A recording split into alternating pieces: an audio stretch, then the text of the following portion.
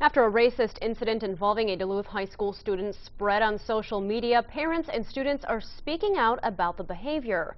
Katie Anderson has our story first tonight at 10.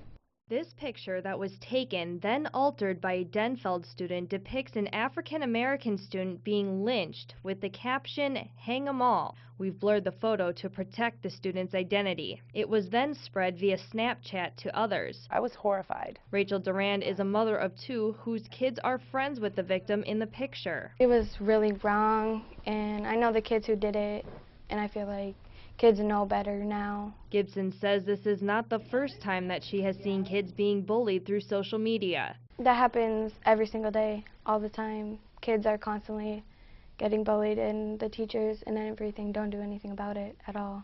Duluth School Superintendent Bill Gronseth says the district took action shortly after word of the photo got out. This district administration has been working on investigating the situation and have identified the students that have been involved. Gronseth did not elaborate on what kind of disciplinary action will be taken against the students involved, but says the district is taking this matter very seriously. Things that we'll be doing is working with all of our staff and students, bringing them together next week to really talk about this incident and how it affects not only students in our schools, but affects the whole community. While the family of the victim did not want to talk on camera, they did say that this is a prime example of historical trauma, which refers to cumulative emotional and psychological wounding that culminates throughout a victim's life and is passed to future generations. It affects everyone. It really does. Even if they don't want to admit it, you can see it in their actions more than their words that it does affect them. In Duluth, Katie Anderson for KDLH 3 News.